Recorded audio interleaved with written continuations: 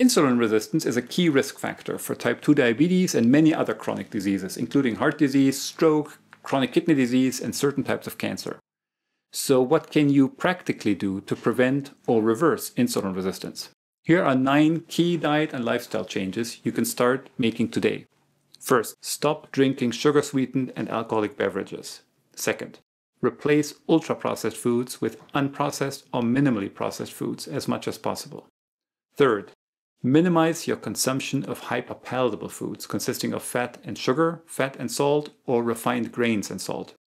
Examples for hyperpalatable foods rich in fat and sugar include cake, ice cream, brownies, or cookies.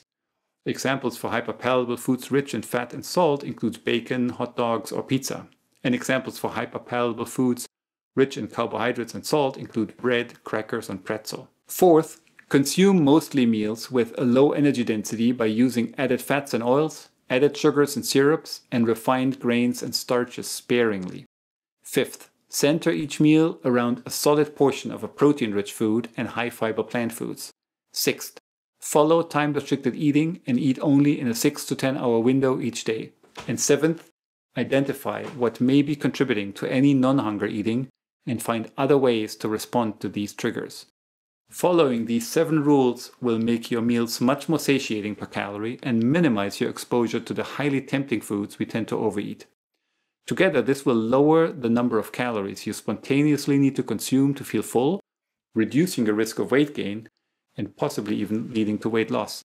At the same time, your diet will have a very high content of fiber and essential micronutrients.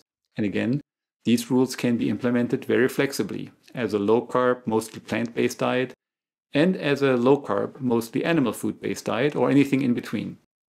Then 8th, engage in muscle-building exercises, ideally resistance training, at least 2 to 3 times per week. 9th, minimize long, uninterrupted periods of sitting. Make it a habit to move more. Go on short or long walks throughout the day, or just stretch a bit while you're watching TV, or do 5 minutes of bodyweight exercises, a few squats and a few push-ups as a break from work at a desk.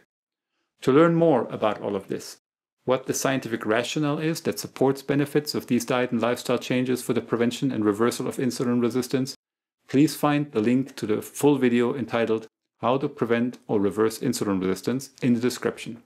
Or visit my channel and find the playlist entitled Prevention and Reversal of Insulin Resistance.